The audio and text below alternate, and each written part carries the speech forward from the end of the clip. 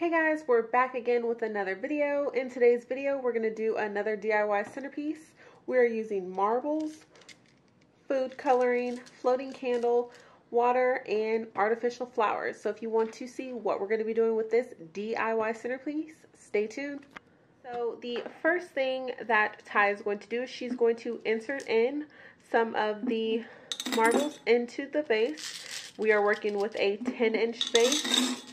And while she's doing that, if you haven't checked out our Instagram account is at MLOccasion. And our website is www.mylittleoccasion.com.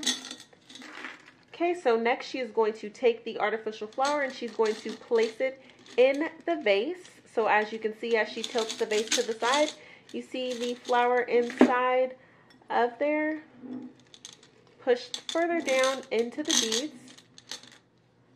Next, she's going to take water and place the water inside the vase.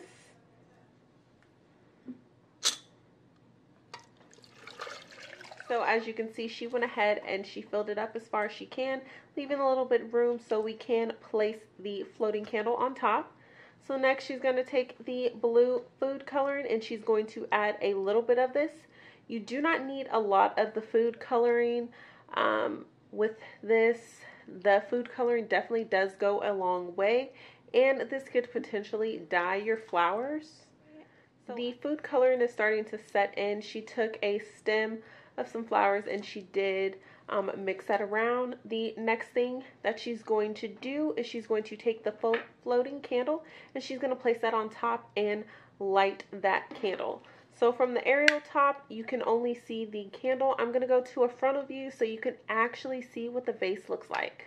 Okay, so this is what the DIY centerpiece looks like. As you can tell, the flower is sitting inside the vase, and then you also see the floating candle at the top. And as you look around, it just looks like a rose captured in some water.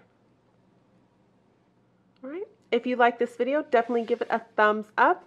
Don't forget to comment, like, share, and subscribe. Until next time, bye guys.